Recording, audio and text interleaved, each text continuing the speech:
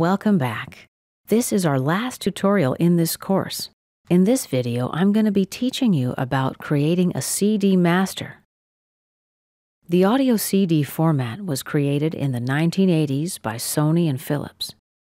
Digital audio files on CD are different than WAV files that play on your computer. Originally, creating a master in what's called Red Book format was a specialized activity, but these days burners are standard on PCs and software for creating CDs is easily available. Pro Tools and Cubase don't contain a CD burning software, whereas Adobe Audition does. If you're burning for home or personal use, you can use a free burner like Roxio or whatever burner comes with your operating system.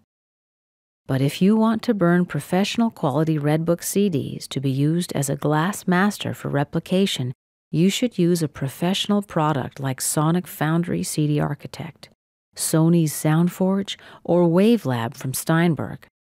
These give you more options for formatting your CD. The CD writing program needs to generate some appropriate subcode on what's called the P and Q channels, and not all CD writing programs do this.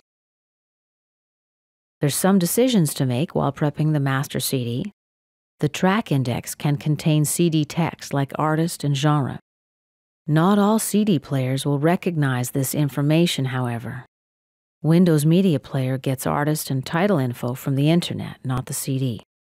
As well, protection and emphasis codes are optional and not supported by all players.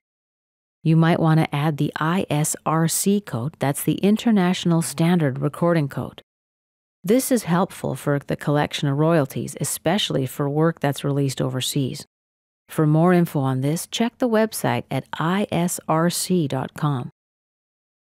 You also specify the length of time between the end of one track and the beginning of the next. A 2-second pause is default.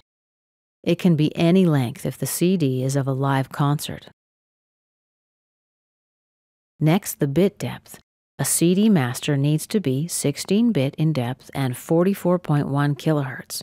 The resampling process does the reduction for you, so make sure you apply your dither before your final export. And this concludes our tutorial about preparing a CD master. I hope you enjoyed this course about recording and mixing and mastering. We wish you the very best luck with your music projects.